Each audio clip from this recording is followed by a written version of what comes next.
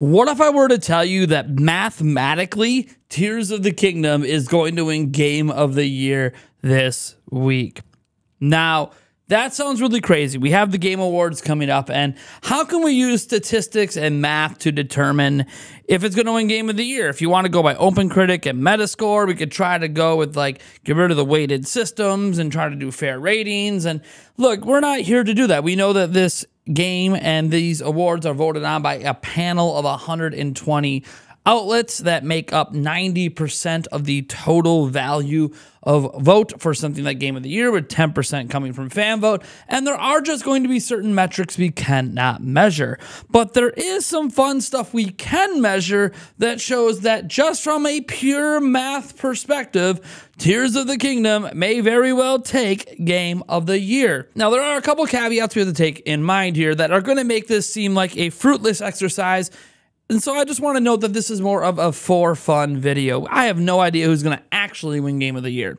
And the caveats are because the voting panel of 120 outlets, we don't know who they're putting on that panel. We don't know how they're going to handle those individual votes from the outlets. So we don't know how each outlet is individually managing how they're going to vote for things like Game of the Year. On top of that, there's a number of outlets that didn't review either game or any of the games up for Game of the Year, and we have no idea which way those outlets are going to lean. But I'm going to make a logic and mathematical based argument here using real raw data that is going to seem absolutely insane. But this raw data cannot be denied. So as a fun thought exercise, I thought it would be cool to look at how Tears of the Kingdom just might win Game of the Year this year. Before I dive in, hey folks, why not go ahead and subscribe to the channel and get smacked in the face by a bunch of eggplants and Oreos? You know, you get a little healthy, you get a little unhealthy, you also might get a little nasty. Don't ask me. You decide what to do with all those eggplants and Oreos.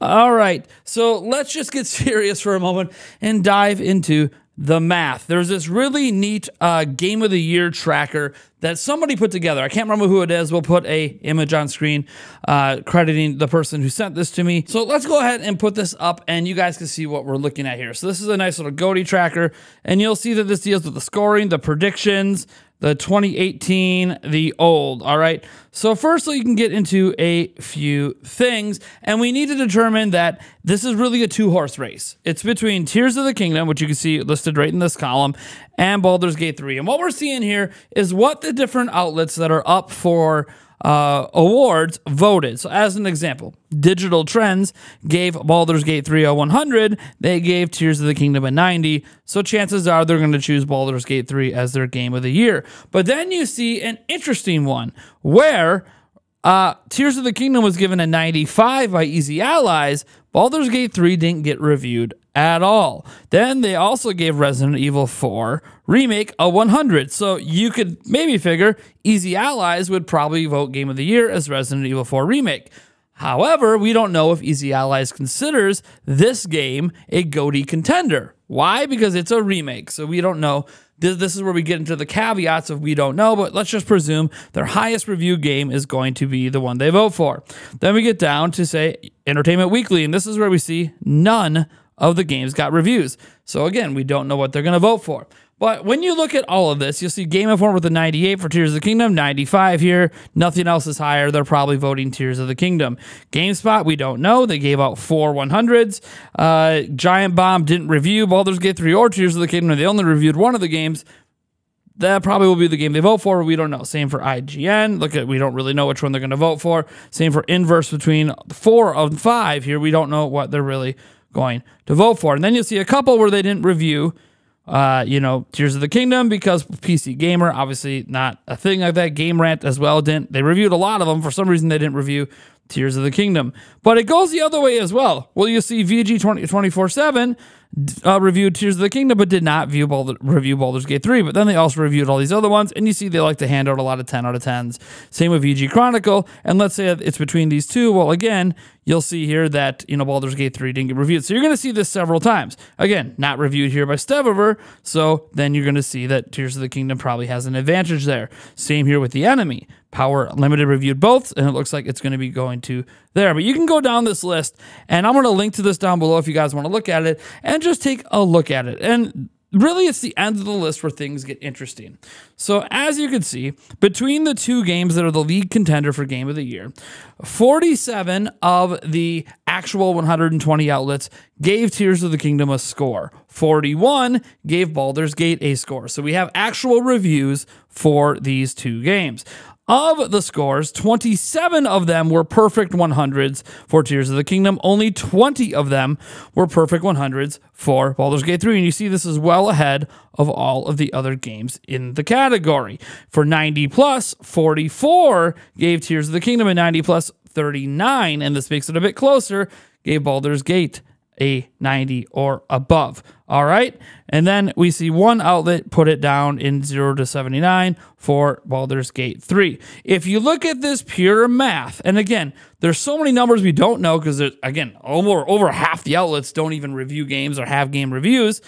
It looks like from a mathematical perspective, these are all of the outlets that are part of the voting jury, that Tears of the Kingdom has a literal statistical advantage. And I'm going to give some more context. All right. Baldur's Gate 3 is deserving of Game of the Year. I think Spider-Man 2 is deserving of Game of the Year. I think almost every game up for Game of the Year is deserving. Yes, I'm biased, and I love Zelda, and I want Tears of the Kingdom to win selfishly because it is my favorite game I have played this year. But here's the thing. I do think of the outlets that don't review games, the voting panel, and we're seeing this just in the raw facts that Tears of the Kingdom was reviewed by more of these outlets than Baldur's Gate 3. What we're seeing is it is far more likely all these other outlets that don't do game reviews that they have played Zelda rather than playing Baldur's Gate 3. That's where I'm arguing that Tears of the Kingdom actually has a mathematical advantage, not just in the raw data we actually have, but if you just think about it from a logical perspective, Tears of the Kingdom has sold 3 to 4 times more copies than Baldur's Gate 3 has. Tears of the Kingdom is a known property from Zelda, coming off one of the biggest Zelda games of all time. I think it is much more likely, as we go back to this list, that a place like the LA Times has more than likely played Tears of the Kingdom, but hasn't played Baldur's Gate 3. And you can go up and down this list. The Verge is more than likely have played Tears of the Kingdom than they have Baldur's Gate 3. Variety magazine, the same way. Wired magazine, probably the same way. Tech Studio, Tech Masters, Terra Game On, Voxel, CBC. A lot of these outlets, to me, there's a much grander chance that they actually played Tears of the Kingdom than they played Baldur's Gate 3. Now, that doesn't mean they're going to give Tears of the Kingdom the award, because they could vote for Spider-Man or vote for one of the many other games up for the awards. But I just think that Tears of the Kingdom has a mathematical advantage. And as such, I'm actually going in to the Game Awards with the expectation that Tears of the Kingdom is going to take it. I know the fan vote is going to be what it is, and maybe it leans towards Baldur's Gate 3. Here's the thing. This isn't a weighted jury. Every vote from every outlet counts the same in that 90%. I just think there's such a higher chance that so many of these outlets that don't review games actually played Zelda compared to a CRPG, that I just think Zelda has a natural advantage and natural brand recognition that's going to carry it all the way to the title. Now, I could be wrong, and again, this isn't meant to be like this is definitively what's going to happen, and Baldur's Gate 3 to me is a massively deserving game for Game of the Year. But I'm just pointing out that I do think that it's much more likely that not only do these outlets actually own a Nintendo Switch, that they played Tears of the Kingdom. So, I don't know. You guys let me know what you think about this down in the comments below. Sort of a prediction, but a mathematical one, and we'll see what happens. Thank you guys for being here, and I'll catch you in the next video.